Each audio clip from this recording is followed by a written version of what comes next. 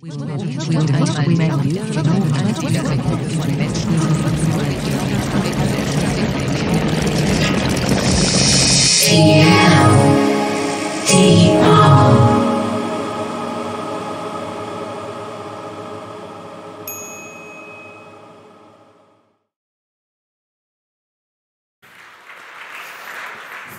thank you, Max, and thank you everyone for being here and listening to me today about how humanitarian organisations' operations have to do better. Germany has borne the brunt of population movements for a long time.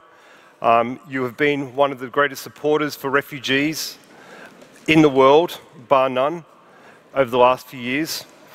But that being said, we have an obligation as a humanitarian organisation, UNHCR, UN Refugee Agency, to see how we can do better, to see how we can use technology not only to perform better, but also ultimately to provide better protection and assistance to refugees. As you no doubt aware from looking at the TV, from looking at the newspapers, looking at the web, people being forced to flee their homes, often to unknown destinations. The way the world is heading, that situation is going to get worse with climate change, environmental degradation, increasing xenophobia, nationalism, and assorted constraints. Our job within the UN Refugee Agency is to provide protection and assistance to those people who do not have any. Along with other humanitarian organisations and host governments, our job is to deliver life-saving support to ensure survival and safeguard fundamental human rights and help develop solutions that mean uprooted people can build a better future. And I think this is one of the biggest challenges. How do we use technology to sustain people's lives, provide them with a future? In the next few minutes, we'd like to talk more about why we need to change the way we are working from being mostly reactive.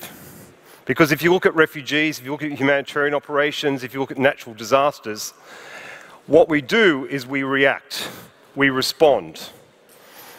Not necessarily in the most efficient and effective ways.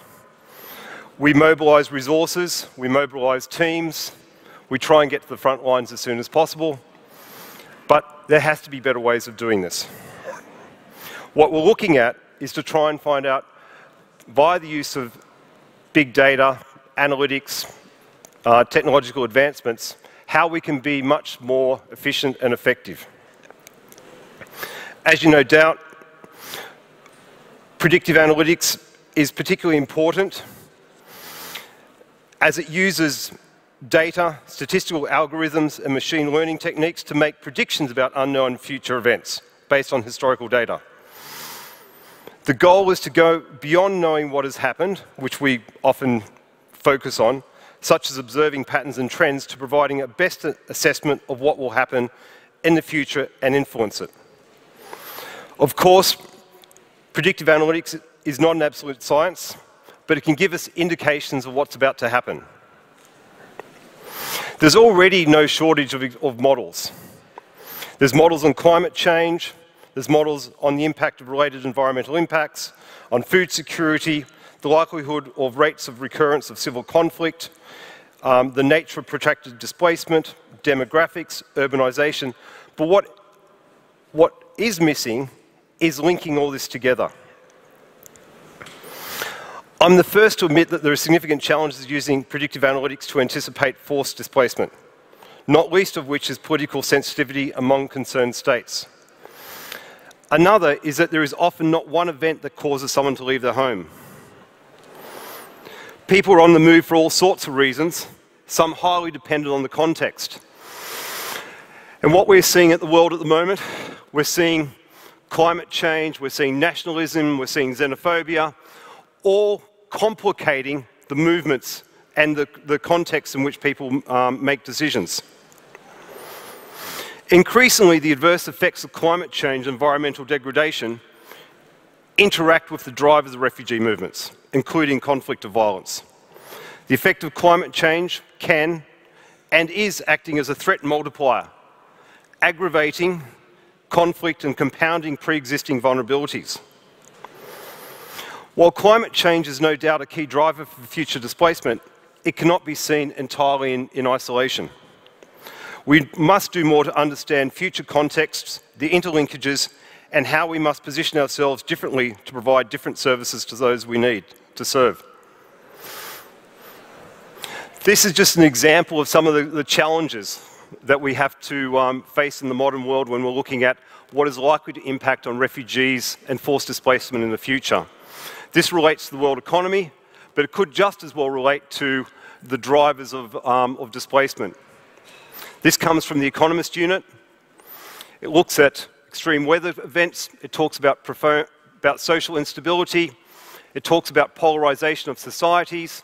It talks about demographics, rising income and wealth disparity. But how can we, as humanitarian organisations, also start using these models to anticipate and better prepare for the future? If we take the example of just from last week, an example which can demonstrate that we can make improvements if we take data, predictive analytics, seriously. What happened last week, as you no doubt are aware from Cyclone Fani, it represented a clear example of how decision makers use technology and a massive amount of historical data to anticipate the storm's path. But having the data and the analysis is not sufficient. Those responsible, the relevant authorities in India and Bangladesh, must have the courage and conviction to act upon the information that has been provided. This is what the authorities did. They mobilised tens of thousands of people. They put 1 million people plus in evacuation shelters, thereby saving hundreds, if not thousands, of lives. This is particularly important for UNHCR and other humanitarian agencies, because where this flight path was going, where the cyclone's flight path was basically going very close to one of the world's largest refugee camps, a Kutupalong camp in Bangladesh. In 1999, as you're probably also aware, a similar cyclone, super cyclone, hit almost the same area and resulted in some 10,000 deaths. I'm not saying that predictive analytics was the sole cause for the reduction in the number of people who died, because there's obviously improvements in satellites imagery, there's improvements in evacuation shelters, there's improvements in communications. But being able to predict the flight path of the cyclone, being able to anticipate the directions, did lead to a reduction in the human suffering. While the use of meteorological data and technology to forecast weather has been commonplace for a long time, it's important that we realise the basis for the forecasting and where that comes from. Why can't humanitarian agencies be as efficient and effective looking at the future? One of the challenges that we have often is getting the data. We often lack access to the sites, the locations where refugees are located, often because it's logistically difficult or there's ongoing conflict. There's also a lack of historical data. Often we only have 1 or 2 years data to inform the modelling. There's a lack of quality data. Often it's almost impossible for us to obtain the data sets in a machine usable form. And there's a lack of open data. Often agencies are not willing to share data for a common good. But what I often see as being one of the biggest challenges for using predictive analytics and modelling for refugees and other elements is a lack of ambition about what is possible. The default of many is to do nothing rather than to try something new and fail. The easy option, and we see this time and time again, is to continue business as usual. The discussion on climate change is a classic example of that. What we will demonstrate today, hopefully, is that there is a place for predictive analytics and other technologies, and we need to build the confidence of decision makers to trust in the results of the modelling, and most importantly, to act. A challenge, whether about discussing climate change or the potential for significant population movements, is to be able to move decision makers out of their comfort zones, provide them with the confidence that they can make a difference, and without freaking them out that we are about to enter a cataclysmic or Mad Max Beyond the Thunderdome type environment. How do we do that? How do we use predictive analytics? How do we use big data to influence responses? I'll give you 3 scenarios, 3 case studies. One is the work that we did in relation to the movement of Syrians and others to Europe in 2015, 2016. What we sought to do was understand the size, speed, and characteristics of the movement, particularly as we approach the winter months. At this time, I was head of UNHCR's operations in Jordan. We had about 1 million Syrians there. There was another couple of million scattered around other locations, including Turkey and elsewhere. We had to try and find out what was the likelihood and what were the drivers of the populations moving. And once they started moving towards the Mediterranean, what was likely to be the time frame for them to actually move across? By using metadata, including weather conditions and sea wavelength, the team was able to successfully predict the number of crossings, arrivals in the Mediterranean Sea within 5 days in advance. This allowed us for much more targeting, my headphones are coming off, much more targeting and preparedness for arrivals. Another example where we've used AI and PA and also big data was to understand future trends for asylum applications for Venezuelans. The analysis consisted of reviewing social media, particularly Twitter, and using machine learning-based computer program to assess intentions to flee. The choice of Twitter, yeah, there we go.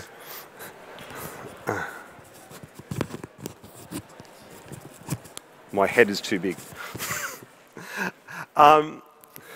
The analysis consisted of reviewing social media, particularly Twitter, and using machine learning-based computer programs to assess the intentions to flee. The choice of Twitter instead of other social media channels, including Facebook, was due to the fact that Twitter had a special data sharing agreement with the UN, particularly one of our close partners, which is UN Global Pulse, to use their public API for humanitarian purposes. At the same time, we also collected another source for big data, Google searches via Google Trends platform.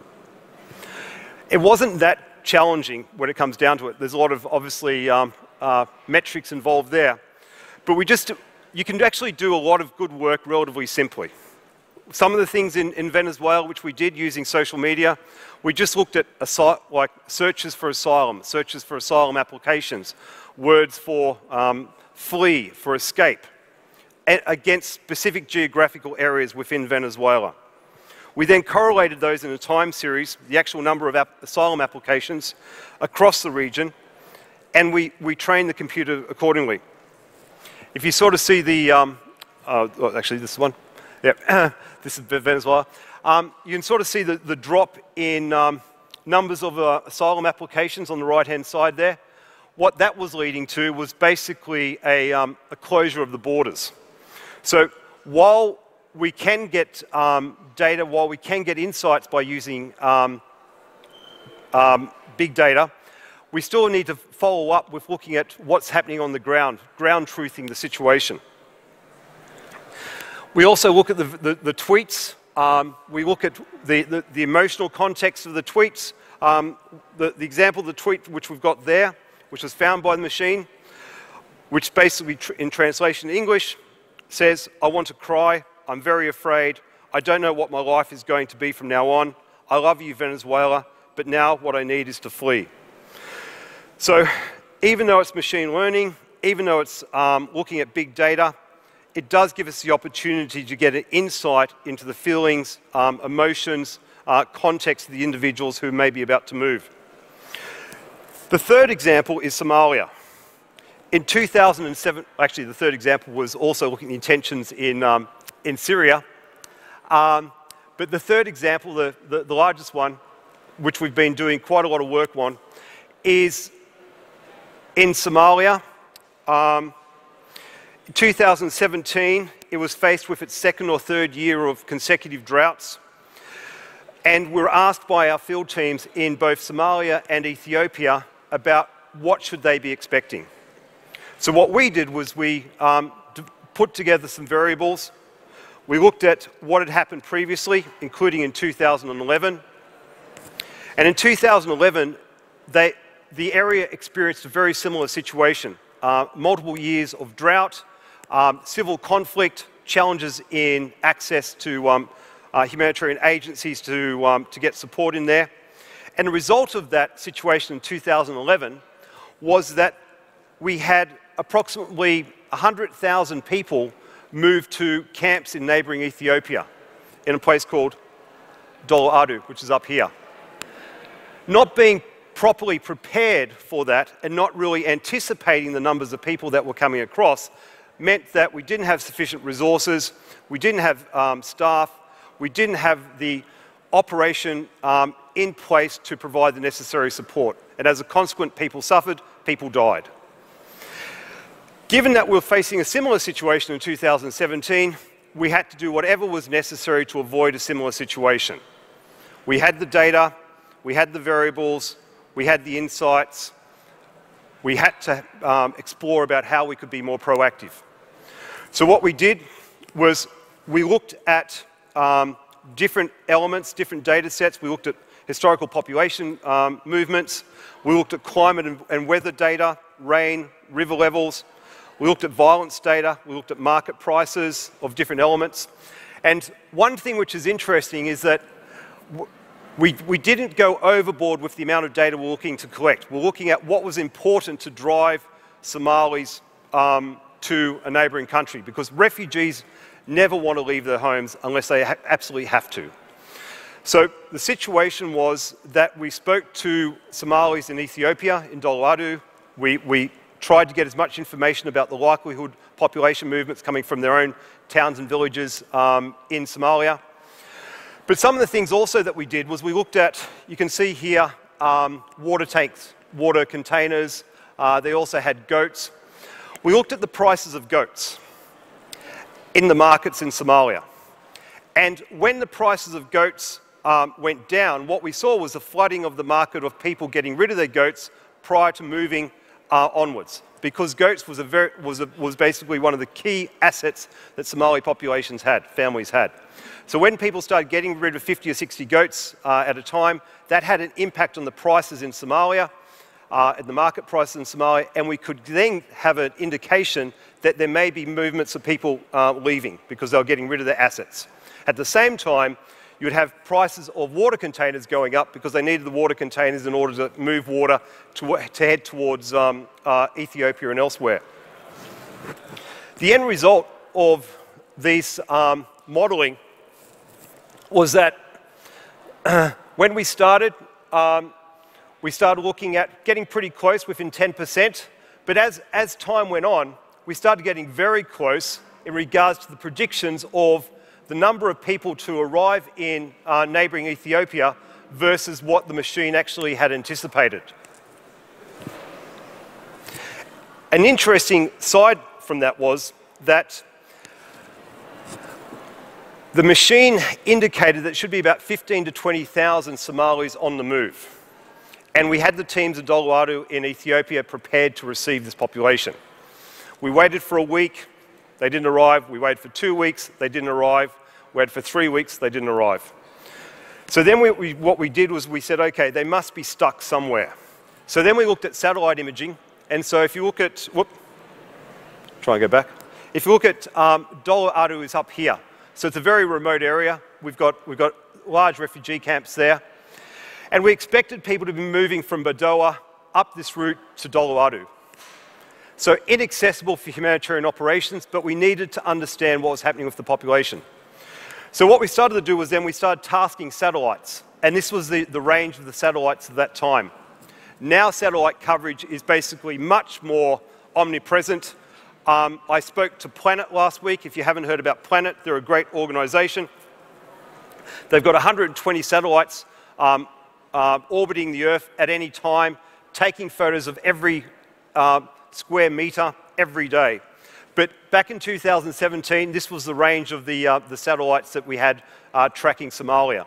So we actually had to retask the satellites in order to look at this area between Badoa and Dolo-Adu. What we found, though, was that we thought, because here you can actually see Al-Shabaab checkpoints. So we thought, okay, Al-Shabaab is probably blocking them to access towards Doladu in Ethiopia. And so we kept looking around for the populations and using the satellites, which should automatically come up, but not. But using the satellites, we're actually able to find that the populations were in a town called Luke, which is here. We assumed that Al-Shabaab was blocking the refugees leaving the area. But what actually happened was that by talking to the refugees and talking to their relatives in Ethiopia, here we go, we found them, in Ethiopia, we're actually able to find that there was a cash assistance program in Somalia which was actually stabilizing the population. So by using data, by using predictive analytics to anticipate population movements, and then using satellite imagery, we were able to get a good handle on what was going on to this population and then encourage more support to that area and then avoid people having to become refugees. So this is the type of engagement and the use of big data and analytics which actually led to a decrease in populations moving across to Ethiopia and the ability to sustain them there for as long as they possibly could.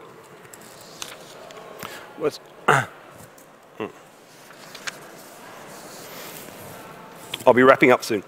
As I mentioned earlier, the humanitarian sector is often characterized by managers making difficult choices with very little time and very little data. What we're trying to do is to encourage managers, not only from humanitarian organizations, but state authorities, to look at the technologies which are currently available and use them in a way which can be more efficient, more effective. We're now in a situation where we might be able to predict population movements and potential risks to vulnerable populations. But how will and does this influence humanitarian organizations to actually change their programs, redirect investments, realign priorities to emerging areas of risks? And will donors follow by providing the necessary financial resources? Predictive analytics within humanitarian organizations is only as effective as its organizational readiness for changing its strategic decision making.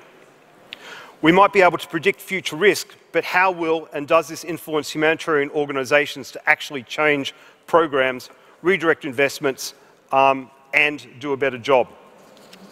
So the basic point, what we've got from is that predictive analytics offers us opportunities which we've never had before to not only plan, assess, but also to act much more decisively in regards to protecting and assisting populations of concern.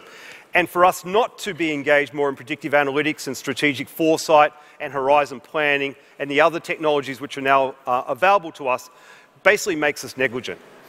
Negligent not only for the people who are entrusting their well-being to us, but negligent to ourselves, because we're mandated to do whatever we can to protect and assist populations. And with predictive analytics, I believe we can do that. A key element, though, which we have when we're looking at data, is that it's not just data. When we talk about data, when we talk about statistics, when we talk about PA, machine learning, we have to put it at the center that we're talking about human beings. And we do not spend enough time looking at what are the contexts that people find themselves, what are their concerns, what are their hopes, how would they see the world in the future. So there's a lot of discussions at the moment in regards to neocolonialism, in regards to humanitarian organizations dictating what future responses should be. All I'm saying here is with predictive analytics, using machine learning and other technologies which we've never had before, they need to be used in a way which supplements our relationships with the individuals and continues to put them at the front. So, thank you.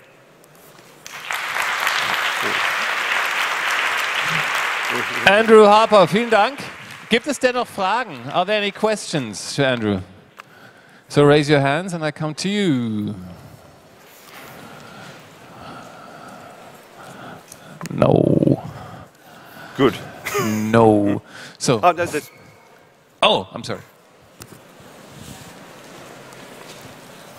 Hi, Hi, my name is Natalie. So I'm curious, you know, obviously when it comes to creating data and predictive analytics, there's a lot of questions around privacy, the weaponization of data, and you know, if you're predicting where refugees are moving, I'm curious what kind of safeguards does UNHCR have in place to safeguard that data so it doesn't get weaponized later?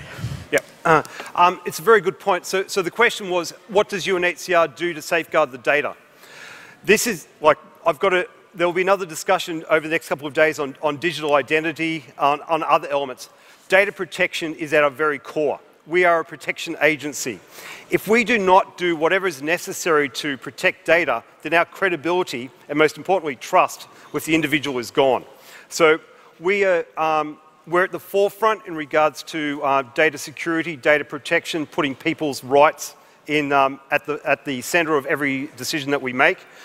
And again, we can't afford to stuff up, so to speak, because the consequences are severe. We know very well that because we deal with refugees, the very governments that often force them to leave are interested in what's happening to them. So we know that people are after this data. So this then becomes a question in relation to the interoperability of data, sharing of data. So what we're looking at here, and this is where with the predictive analytics, it's a bit easier for us, is because we're looking at very much at aggregated sets. We're looking at metadata.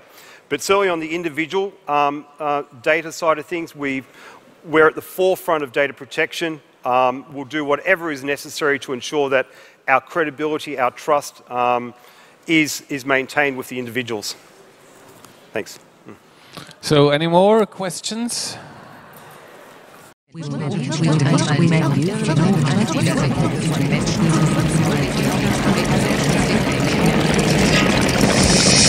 Yeah.